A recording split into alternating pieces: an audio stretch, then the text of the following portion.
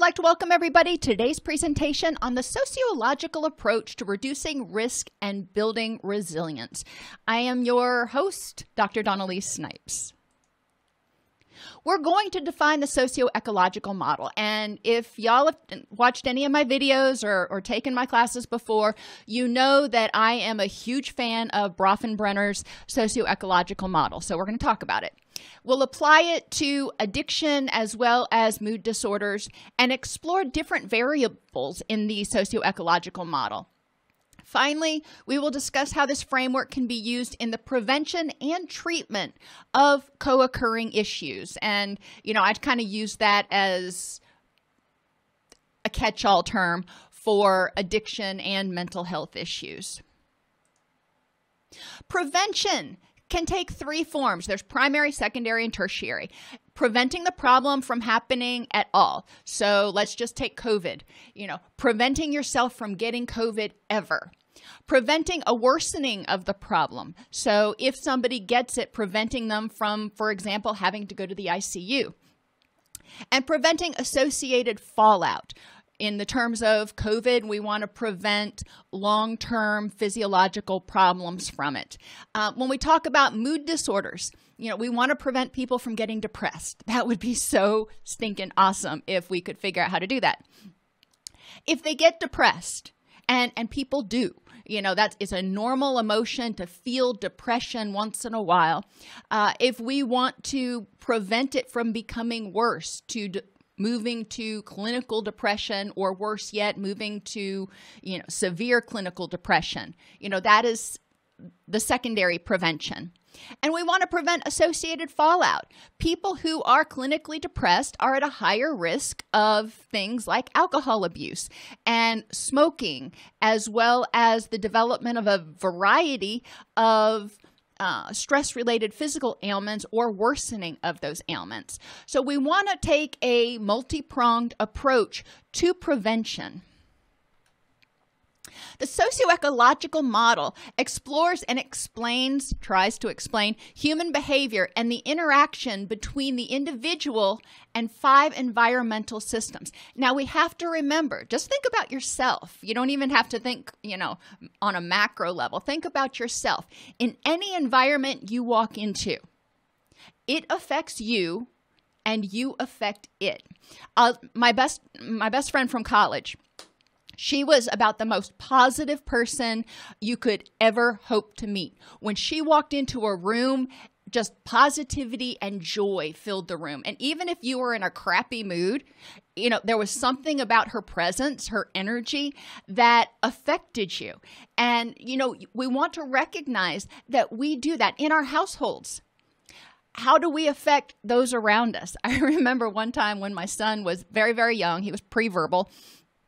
16 months or something. I mean, he didn't talk until he was, by my standards, quite old. And now he hasn't gotten quiet. But I digress. I remember coming home one day, and I had a really tough week at the clinic that I was working at, and I had been stressed, and this day was no different. I came home, and I was getting ready to make dinner. I didn't think I was being overly, demonstrative about how I felt or anything. I wasn't yelling or screaming. I was just kind of going about my stuff. But Sean walked into the kitchen and just started ranting. He had his arms above his head. He's like, da da da da da da da da da da. Remember, he didn't speak, so it was all da-das. But he was just ranting about something. And the only thing we can figure is he picked up on my nonverbals, on the energy that I was exuding that particular day, which obviously when he did that, I started laughing hysterically, and he stopped doing it. But we need to remember the impact we have on our family and the impact that they have on us. So when our children are sick, for example, that is really stressful, and that will affect us. So we do want to remember the reciprocal interaction and think about, just be aware. Spend today, ideally every day, but spend today just noticing how you influence your environment and the people around you when you go in places. If you go into, well, you can't do it right now with masks, which really frustrates me. I noticed it the other day when I went to Walmart that, with masks on, you can't smile at people. I'm not one to start making small talk with everybody, but I usually try to make eye contact and smile at people, especially the people working there, because too often they just kind of get overlooked. And you can't really do that with a mask on. And I was like, really? This is so frustrating. But recognizing how much of a difference it can make to somebody if you are nice. If you come into the office, and somebody you're working with is having a bad day, and you happen to say something nice or smile or just bring a positive energy, that impacts that person, for example, and then that person goes somewhere else and brings that, a slightly more positive energy with them, and they may affect somewhere else. And it's sort of a ripple effect. So we do want to recognize these things. Exploring the model. And I don't know if you can read it clearly. Remember, the PowerPoints are in the class. You'll be able to download them. You can also search online and look at images for Urie Bronfenbrenner's Socio-Ecological Model. But in any event, the microsystem, well, first you have the individual. And every person is unique based on their biological gender, their identified gender, their age, their health. I bring a lot of stuff just by who I am, by my experiences, everything. So there's me. And when I interact with my family, I affect them, and hopefully positively most of the time, and they affect me, again, hopefully positively most of the time. I affect my peers, and they affect me. My family may interact with my peers or the community. So the individual is the core of the system, and then they interact with their family, their peers, their school, their church, and potentially health services, things that are right in their immediate reach, something that they contact on a regular, daily, weekly basis. These are the things that you're going to have the most influence on, and that are going to have the most influence on you. However, you have a certain impact on people and on these different systems, and those systems will go out and impact the larger community, and will impact the media and potentially local politics. So we want to recognize how those things happen. And then politics, think about with COVID right now, they're talking about, do we open schools or do we not open schools? That is going to affect families, because it'll affect their income. It'll affect families because it may increase their stress if their child or they work in a school and they have to go and expose themselves, and that stress may affect the individuals. So we want to look, it's not just a, reciprocal between like the family and the individual. The individual impacts the family, family impacts industry, industry impacts the family, family impacts the individual. Same thing with politics. So we want to recognize that there are so many moving widgets, as my old boss would say, that we need to consider in order to make sure that people are getting their needs met, and to understand where some of the distress may be coming from. It may not be coming from immediately from their microsystem. They may have a good family, peers, school, health services. It may be something in the exosystem, like politics, that is causing their distress. So we do want to look at those things. Think about how the mesosystem impacts the development of mental health or illness, and how mental health or illness impacts the mesosystem. So let's go back. Actually, we can go forward. The mesosystem, remember, is how the interaction between the family, the individual, the family, and industry, individual, family and social services, individual, family, and neighbors. It's how what you interact with on a daily basis. So if you have somebody with clinical depression or dementia in your family. We'll say that's the individual, that's the identified patient. How does that affect the family? A lot of times that adds stress to the family because they are caregiving, caretaking, maybe not getting all the resources, maybe having some grief issues to deal with because, the individual is decompensating and they're not sure how to help them and it hurts their heart. Okay, so now you have this individual who is struggling, a family that is feeling the effects. How does that affect their interaction with their employment, their job? How does that affect their interaction with social services or the community at large? And then work backwards. How does potentially a lack of social services or mass media that stigmatizes mental illness, how does that impact the family? And how does that reaction filter down and impact the individual? The exosystem involves links between a social setting in which the individual does not have a directly active role and the individual's immediate context. So the exosystem a lot of times are things that you don't necessarily directly interact with, all the time. It may be your community. That's not something you're necessarily involved in every day or every week, or maybe even not directly involved in. You're not directly necessarily involved in local politics with the exception of when you vote.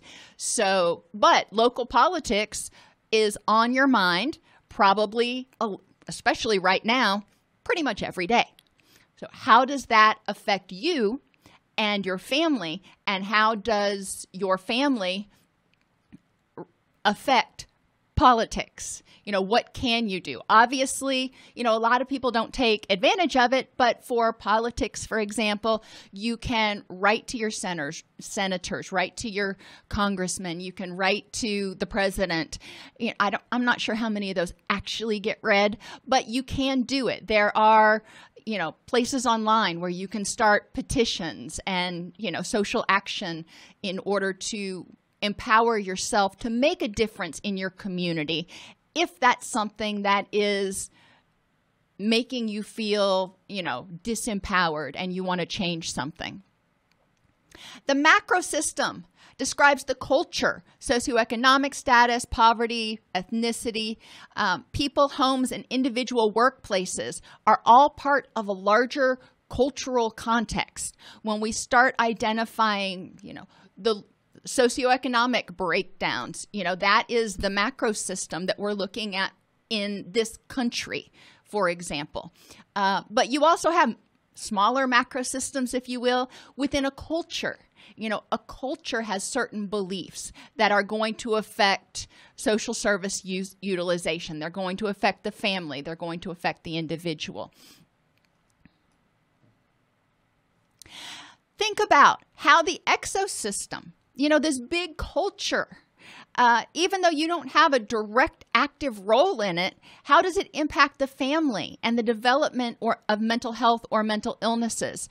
This is one of those that's really pretty obvious right now because we see how politics, we see how, mayors, governors, whomever, the mass media, we see how that is contributing or influencing our jobs, our smaller communities, our neighborhoods, our ability to, have housing, our ability to access certain types of medication. So there are a lot of ways that the exosystem impacts us, as well as, having some of those decisions made for us can make some people feel disempowered, especially if they're coming from a history of trauma. Anytime somebody starts telling them what to do or telling them that they can or can't do something, that can be triggering of trauma issues for people.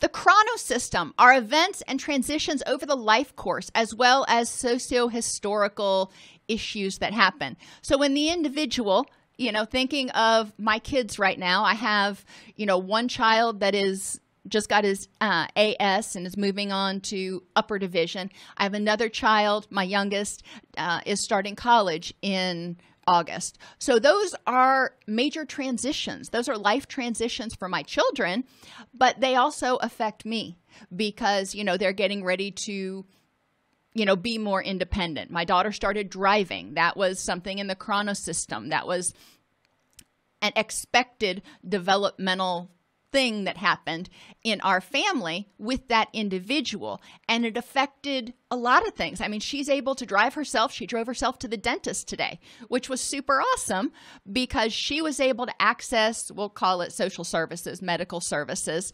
and I didn't have to leave work in order to take her there. So that was, a benefit. It reduced some of my stress, and she was able to access the services that she needed.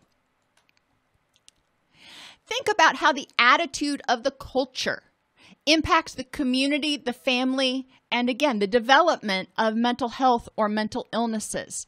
The attitude of some cultures is that mental illnesses are shameful. So a lot of people, if they start to feel depressed, may not seek out help. They may somaticize their complaints and see a medical doctor instead of a counselor or a psychologist. The attitude of the culture can impact the family. If you have someone in your household, for example, who has major depressive disorder or schizoaffective disorder or autism, what does the culture say about that person? What is the, where's the stigma, basically, is what I'm getting at.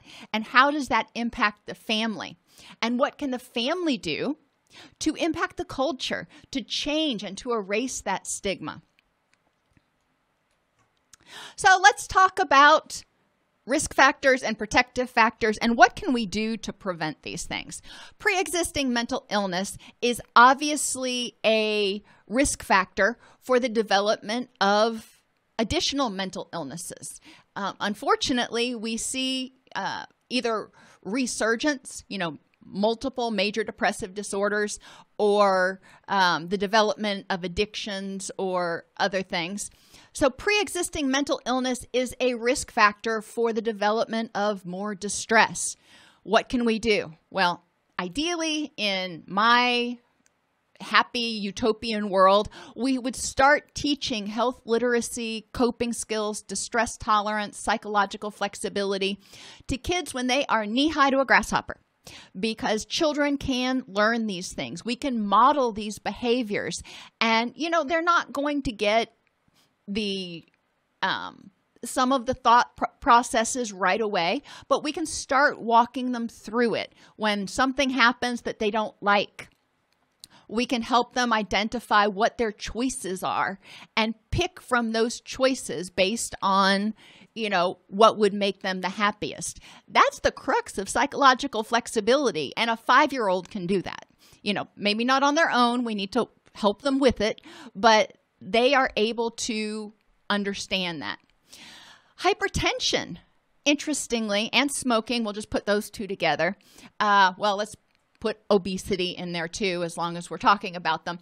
Physiological issues that contribute to narrowing of arteries, especially, and that contribute to hypertension, put people at a much more significant risk for the development of things like dementia. Additionally, anything that causes widespread inflammation, which they found that obesity is associated with inflammation as well as hypertension, that is also associated with the development of depression. Systemic inflammation is positively correlated with depression. If we help people be healthier, get their body where it is, functioning optimally, which means that HPA axis is not overactive, it's not throwing out extra cytokines and causing systemic inflammation, then they are going to be at less risk of developing mental health or addiction issues or any physical health issues for that matter. As a matter of fact, And, I'm going off the beaten path again today. Surprise. But our immune system is significantly impacted by our stress levels and by inflammation and by that HPA axis. When our HPA axis, our threat response system, our fight or flight response, when that is in overdrive, when our body senses stress or threat, the HPA axis is activated. When that's activated, immunity goes down, cytokines go up, inflammation goes up. Guess what? That is not what we want if we're trying to avoid getting things like COVID. I'm not saying that positive health practices will totally prevent you from getting the flu or getting sick, but we do know that there is a significant negative correlation between, positive correlation, depending on how you want to look at it.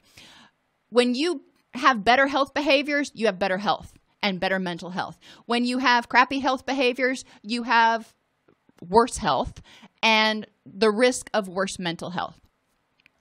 Chronic pain is another thing that activates that HPA axis and contributes to people having depression, anxiety, and other mood disorders. We want to help people figure out how to address chronic pain. And there are a lot of treatments out there. And I've done multiple videos on non-pharmacological interventions for chronic pain. It's not reasonable to think that we will never have pain. As we grow, as we move around, as we experience life, we're going to have bumps and bruises and muscle strains and occasional headaches. That's going to happen. But for people who wake up every morning and they've got something like rheumatoid arthritis and they are in chronic pain day in and day out, we need to help them figure out how to cope with that. What can they do? And some of that is going to come from their physician. And some of that may come from their cognitive appraisals and their cognitive tools for dealing with that pain. But when people, even people with chronic pain, when they feel empowered, when they feel like they have some level of control over their pain, that HPA axis, that threat response, goes way down. We want to increase efficacy. We want to increase people's sense of personal empowerment. Low self-esteem is a risk factor for most of your mood disorders, as well as the development of addictions. Helping people develop self-esteem, and that sounds easy, but it's really not. You can't have them look in the mirror and go, well, I'm good enough, I'm smart enough, and gosh darn it, people like me 20 times. And bada bing, they are suddenly, feeling good about themselves. We need to help people identify what is good about them. A lot of aspects of our culture teach people that if they have a high self-esteem, they are narcissistic or they are gloating. We want to help people find that happy medium, that fine line between having good self-esteem and being self-confident versus being cocky or narcissistic. We want to help people understand the difference.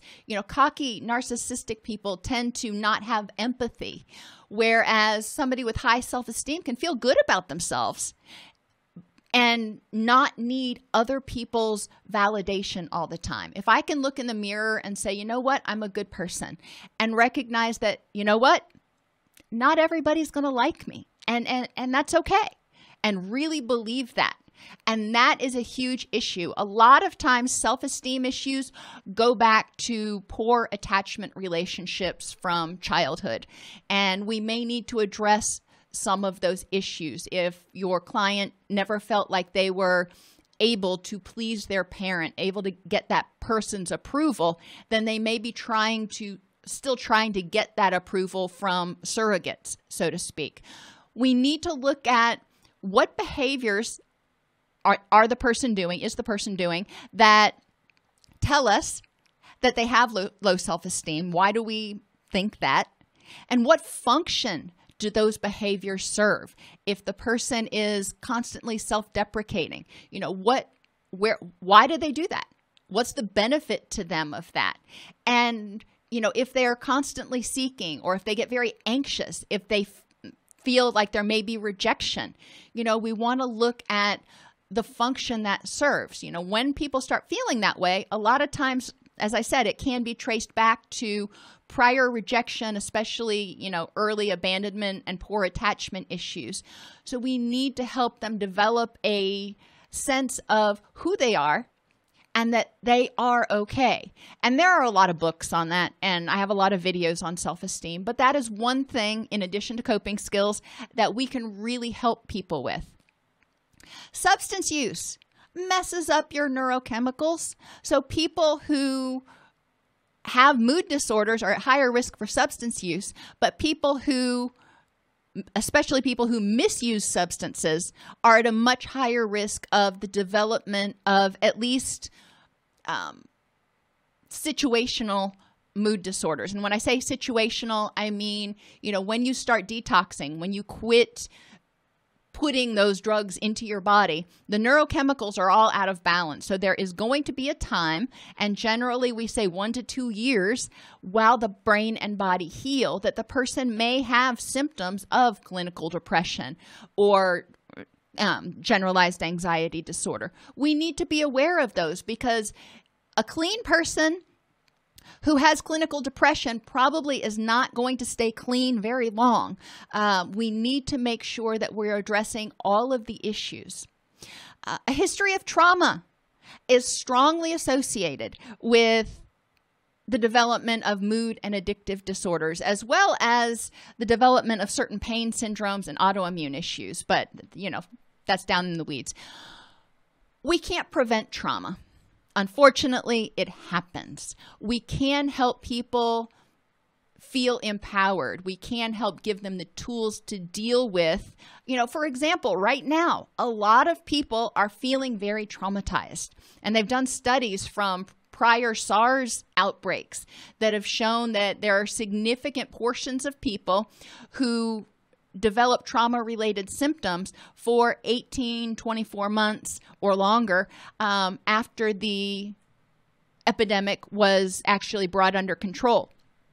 So we know that people are at risk right now. What can we do? Well, remember that trauma happens when something occurs that disempowers somebody. It takes away their sense of safety. It takes away their sense of personal power. So one of the things that we can do to help people is to help them recognize what they have power over. What can they do to protect themselves? What can they do to feel safe right now? And that's where you start from a trauma-informed perspective, where you start. We don't want to re-traumatize, but one of the things that maintains a lot of trauma symptoms is this perception of unsafeness. So we want to help people figure out, from, toddlers all the way up to grandma and grandpa, how can we help them feel safe and feel connected right now? Genetic vulnerability, we can't do anything about, but we do want to educate people that things like addiction and depression do seem to be transmitted, at least partially, in the genes. It doesn't mean that people who have a genetic marker are going to develop a particular problem. It means they're at risk and they could develop it. If somebody knows they've got a genetic vulnerability, then paying attention to that. I come from a very, very long line of addicts and alcoholics. So I know that somewhere deep down in there is probably some genetic vulnerability to substance use disorders in my DNA somewhere. Therefore, I steer clear of the stuff. And that's a personal choice, but that is a personal choice I made because of health literacy. And we can help people recognize, where they may have some susceptibilities and figure out tools that they can use or choices that they have that they can choose to make in order to prevent the development of depression or anxiety or, psychosis, for example. A lot of people don't have their first psychotic break until they are in their 20s. So if somebody knows that they have a family history of schizophrenia, there are steps that they can take to protect themselves potentially from triggering that. Now, it's not a be-all, end-all, but there are, and it all goes back to proper health behaviors. Reduce stress, eat healthy, get enough sleep. It's amazing how much proper health behaviors are the foundation of good physical and mental health. Inappropriate coping responses, including violence and aggression and even risk-taking and impulsivity, like we were talking about before class, including non-suicidal self-injury. All of these things can not only indicate that there's a problem, that there's depression or anxiety or schizoid personality disorder or, some sort of mental illness or addiction, but they can also contribute to the development of other mental illnesses or addictions. We do want to recognize these. We can help people learn coping responses, distress tolerance,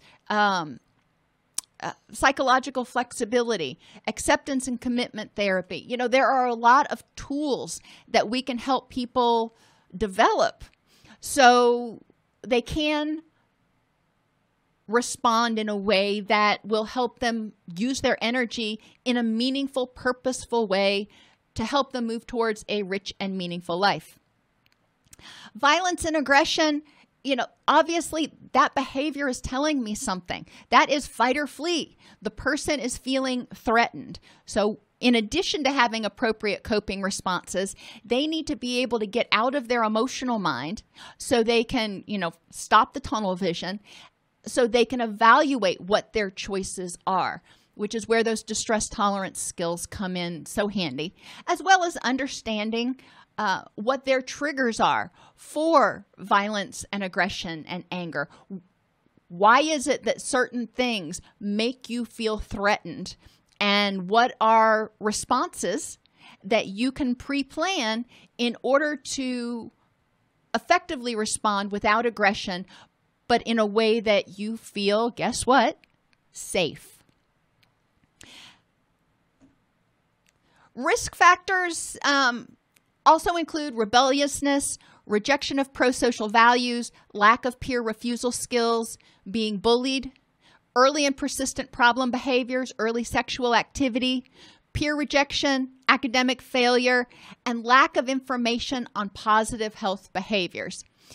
When people are rebellious, remember, behavior is communication. I'll say it again. Behavior is communication. What is that behavior communicating? If you look at Erikson's stages for, tweens and teens and late adolescents, people are developing their identity. So there is going to be an element of rebelliousness. But when that rebelliousness starts crossing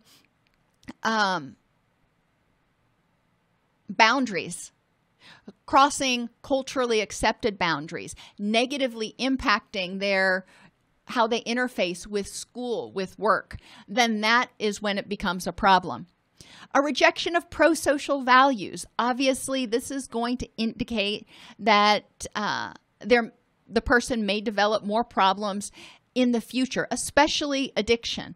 A lot of times when people reject pro-social values, they're rejecting work, they're rejecting friendships, they're rejecting, all of the conventions of your community and your larger culture. Then, that tells you something. Why are they rejecting it? What are they saying? And what values are they embracing? And what does that mean? Why are they embracing certain values? And we want to look at it in terms of communication.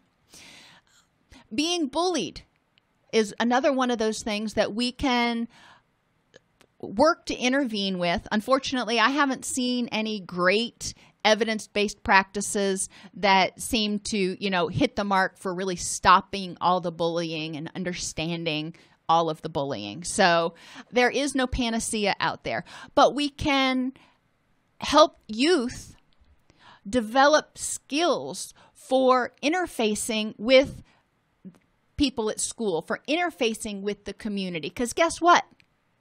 There are Karens everywhere. And, you know, people are going to be bullied. You're going to be bullied at work. It's an unfortunate fact of existence. Instead of, and so we need to teach people how to cope with it. What are their options to deal with this particular bully? And what does it mean that this person is bullying them? You know, social media is so just saturated with bullies because there's the disinhibition effect, where if you're not looking at somebody face to face, a lot of times you're more willing to say or do things that you wouldn't normally say or do. So we see a lot of bullying in, you know, people who are trolls, I guess is what they call it now, on social media, or among, you know, teenagers who are just horrible to each other sometimes. Sometimes they are just amazing to each other, but sometimes they can be really horrible to each other on some of these social media platforms.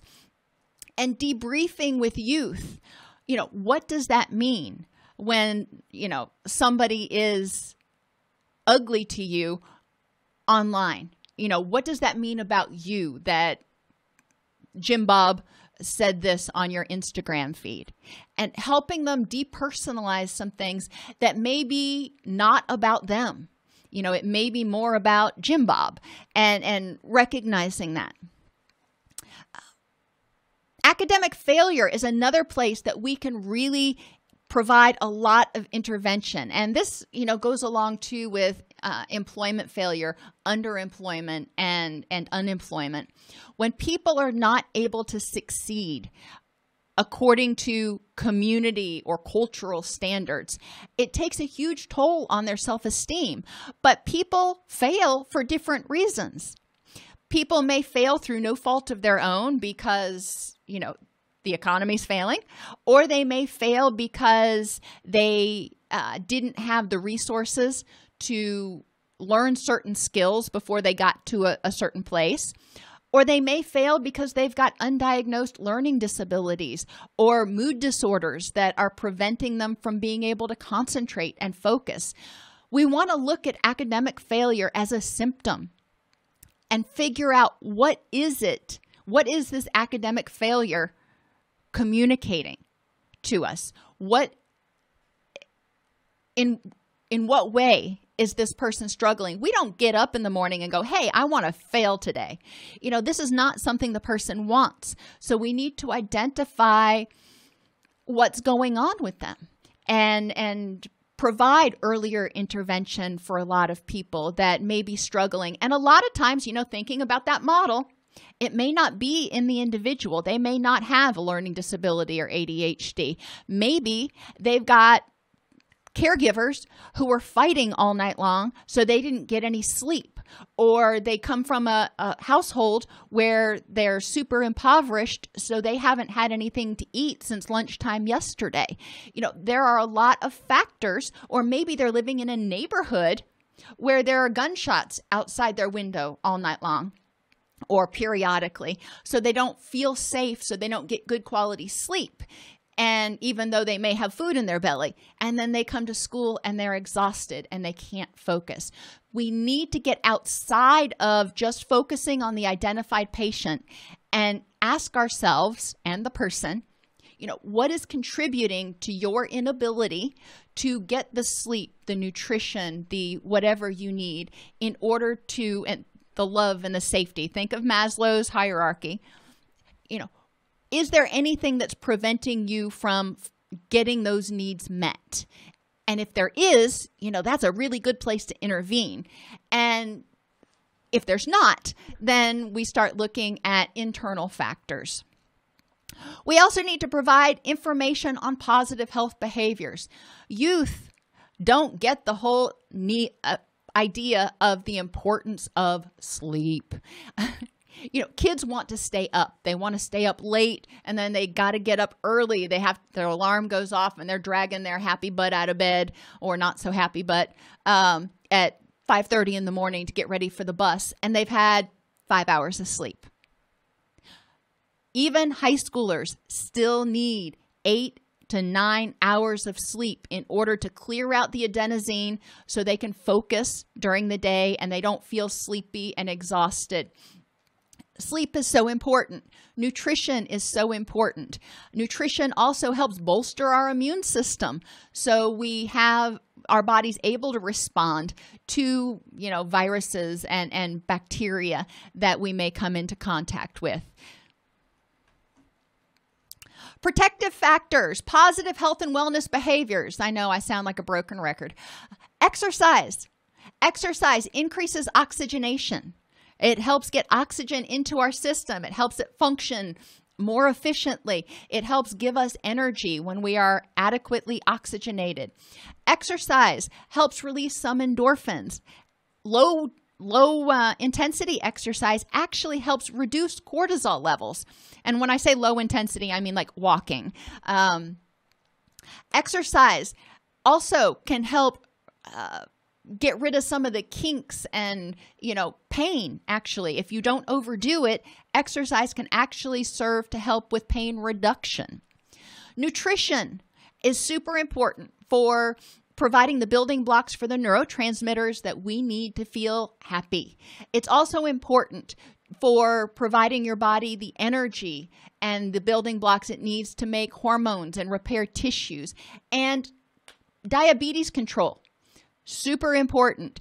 Uncontrolled diabetes is associated with the development of depressive issues as well as dementia. So we do want to make sure people are controlling their diabetes. And then the all-important sleep. That is when your body rests and repairs, and it helps set your circadian rhythms. So all of those hormones that help keep you awake and help you feel happy and help you get to sleep and make you hungry and your libido and everything else, they're all secreted at the right time. Bonding to a pro-social culture helps people. We have a hormone that is designed to promote, guess what? Connection. It's called oxytocin. So helping people bond to a culture, helping them develop a positive, healthy support system is a huge protective factor against, mood disorders as well as the development of addiction. And they've also found that bonding and social support, or the elimination of loneliness, if you want to think about it another way, is a protective factor against dementia. Participating in extracurricular activities is a huge protective factor because when you're doing it, you're probably engaging with other people, so you've got that pro-social culture thing going on. It also provides a sense of self-esteem, a sense of accomplishment, and it helps keep people busy so they're not sitting around, focusing on all the negatives or whatever. Social competence and a sense of well-being and self-confidence are hugely important. When we feel good about ourselves and we feel like we're competent, we're able to effectively interact with other people, our relationships are going to be stronger, which means we're going to get more support, which means we have less anxiety and a lower sense of isolation or a greater sense of connectedness, however you want to say it. We can teach these skills. They found that, I believe in the study that I highlighted here, they found that 40% of children entering school did not have basic social competence skills. Okay, that's a big issue. If we have children entering school who don't have good emotional intelligence, who don't have the ability to articulate their feelings, their wants, and their needs, if they don't have the ability to be assertive, then they're probably going to struggle in that environment. So we do need to make sure that we're providing, basic social competence skills. We need to make sure that we're developing a sense of self-confidence in children as they grow by providing them with small achievements. We're going to fail at things sometimes. I'm not saying make sure that they succeed at everything. I'm saying provide them self-confidence so when they they do have successes that they can look back on and go, I did that. But they also have failures that they can look back on and go, I got through that. We want to make sure they have positive future plans. You know, they want to get through school. They want to be a, astronaut, even though that may not be likely. You know, a lot of times little kids want to be astronauts or paleontologists. Okay. Those are future plans. Great. Health literacy, we can increase that in youth by providing them access to peer-reviewed, good places, usually the .gov sort of domains that help them get information about healthy living. We also want to foster negative attitudes towards substances and substance use. Unfortunately, the adolescent, and I say that largely, anybody under 24, the brain is still developing, and it's much more affected by the use of substances and by exposure to trauma, because it hasn't finished developing yet. We do want to promote, the notion of sobriety, at least, into their legal ages. Prevention strategies are designed to promote attitudes, beliefs, and behaviors that ultimately provide the person with healthy coping skills so they can effectively interface with the community and deal with the society at large, that things that they may disagree with, things that may make them angry or frustrated or anxious. We need to help them develop the coping skills to deal with that. So it doesn't negatively affect them. Awareness of positive health behaviors and effective interpersonal skills. Specific approaches may include education and life skills training provided in the schools, through the media. Remember, we're talking how that exosystem can actually be used to positively influence the individual. I remember when I was growing up, we had those little minutes, like CBS would have this, public service message, and we had after school specials, and there were all kinds of ways that the media was influencing the individual and influencing the community. And also having community centers or library workshops where we can communicate some of these things. We can teach some of these skills, make information available. A lot of times libraries may have a specific shelf set aside where each month they highlight something important like diabetes awareness or, healthy pregnancies or something.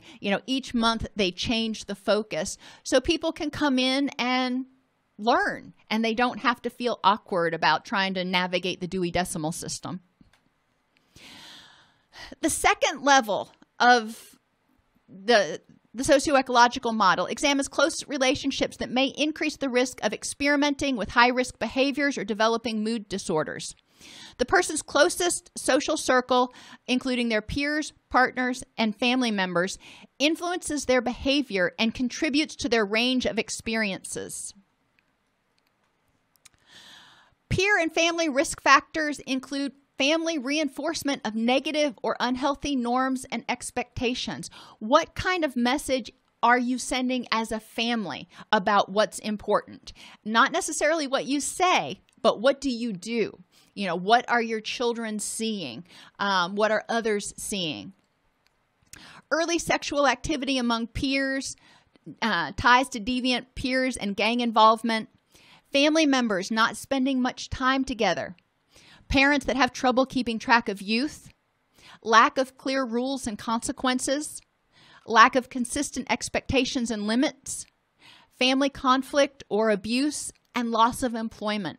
These are all risk factors. Some of them we can't do anything about. We can help people develop assertiveness skills. We can help people tap into social service resources should they happen to be in an environment such as one where there's domestic violence, where they can tap into resources for safety. We can help educate the community about the importance of family time. So, and what families can do, because a lot of families have no idea what family time means or what to do. It's like, what do we do with each other? Okay, we can sit around and watch Netflix. Well, that's better than nothing. But, what else can you do during family time, especially once kids aren't 4 years old and want to build blanket forts anymore? We want to help people nurture and develop close family relationships, which oftentimes involves teaching everybody effective communication skills. We want to encourage them to have relationships with peers that are involved in pro-social activities. Going out as a family and volunteering can be a great activity. Consistency of parenting, parents that encourage education, parents and families and even communities that model how to cope with stress in a positive way. They model how to deal with things that make you feel upset instead of, resorting to violence or aggression. What are things that you can do that help you feel empowered and help you cope with your distress? Families set clear expectations and limits. So there are rules. Believe it or not, children want rules. And when we have clear expectations, even in an adult household, it reduces stress. Reducing stress reduces the risk of the development of depression and anxiety and addiction and those sorts of things. So if you're living with roommates, what are your expectations? If you are a resident assistant, we were talking about this before class, it's important that, the university sets expectations and limits, but as the resident assistant, a lot of times in the dorms, you are responsible for enforcing those expectations and limits. So recognizing that it's not just your family necessarily. You also have to figure out how to set and maintain your own expectations and limits. Supportive relationships with caring adults beyond the immediate family are encouraged. That really helps as a protective factor for youth, but developing those supportive relationships, even in adulthood, is also really important. Sharing, and I use the term family, but sharing household responsibilities, including chores and decision-making, is really important because that encourages communication and empowers people to feel like they have a voice in that household. Peer and family interventions are designed to improve self-esteem, identify norms, goals, and expectations, foster problem-solving skills, develop structure and consistency, and promote healthy relationships. If the family is healthy, it's going to improve the health of the individual. If the individual is healthy, it's going to promote the health of the family. And a healthy individual and family are going to be able to bring more positive things to the community. School risk factors include lack of clear expectations, academic and behavioral, lack of commitment or a sense of belonging at school, high numbers of students that fail academically, and parents and community members that are not actively involved. It is so important if you're a school counselor or a teacher or even a parent that we help students or help the school figure out ways for students to have a sense of belonging at school. And for those who are failing, to really look at what are the reasons, what is contributing to that academic failure, and start addressing those issues on the community level. We want to engender positive attitudes towards school, which means having teachers there that really want to be there and love teaching. It makes such a difference. Regular school attendance, communication of high academic and behavioral expectations, goal setting, academic achievement, and positive social development are encouraged. So youth are taught how to set goals and how to achieve. They're taught how to study. They're taught how to learn from their mistakes. A positive instructional climate that enables students to have the opportunity for leadership and decision-making, and a school that is responsive to students' needs, including some of those basics like tutoring, safety, food. Those are real big ones. Community risk factors include looking at your schools, your workplaces, and your neighborhoods, and identifying factors in those areas that may be contributing to people's distress. We want to help people develop a sense of connection to their community and reduce rapid changes in neighborhood organization. We don't want people moving in and out every 6 months.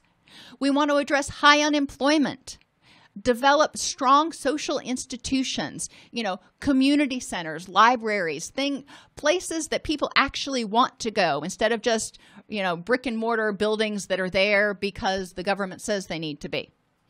We want to encourage monitoring of youth's activities and encourage balanced media portrayals of safety, health, and appropriate behavior.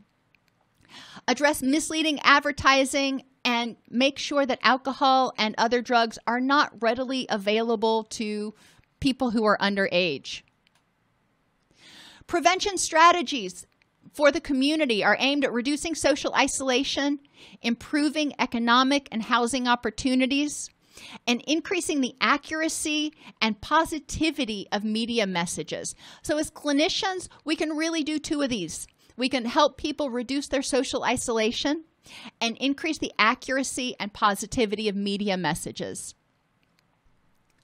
We want to improve the climate, processes, and policies within the community, school, and workplace in order to be more responsive to the needs of the individual and the family. The sociological model identifies how the individual impacts and is impacted by not only their own characteristics, but also those of the family, peers, community, and culture. Prevention can take the form of preventing the problem, preventing a worsening of the problem, and preventing associated fallout. One of the interventions, for example, if somebody goes on medication, let's take the law enforcement culture. I've worked with law enforcement for decades. I can say that now. But taking medication for somebody who is an active law enforcement officer is often highly stigmatized. So their culture, the culture of law enforcement, contributes to people not wanting to seek counseling and people not wanting to take medication, even if they need it, which means you've got the individual who is often struggling and feeling like they don't have any options. Their depression gets worse, and we've seen, unfortunately, lately, a significant increase in law enforcement suicides. So we want to look, when we're talking about culture, we want to remember that it's not just the American culture. We want to look at other cultures that influence the individual and how that might cause a worsening of problems or how that might prevent people from seeking help. Any change in the system will have an effect on all other parts of the system. So if we make a positive change in politics, if we make a positive change in the media, then we're probably going to have reciprocal positive changes on the communities and the individuals. Addressing addictive and mood disordered behaviors requires a multi-pronged approach to help the individual, to help their family, and to help the community all get the resources that they need to support the individual's recovery. All righty, are there any questions? If this podcast helps you help your clients or yourself, please support us by purchasing your CEUs at allceus.com or getting your agency to sponsor an episode. A direct link to the on-demand CEUs for this podcast is at allceus.com/podcastceus. That's allceus.com/podcastceus. To sponsor an episode of Counselor Toolbox and reach over 50,000 clinicians per week, go to allceus.com/sponsor. Thank you.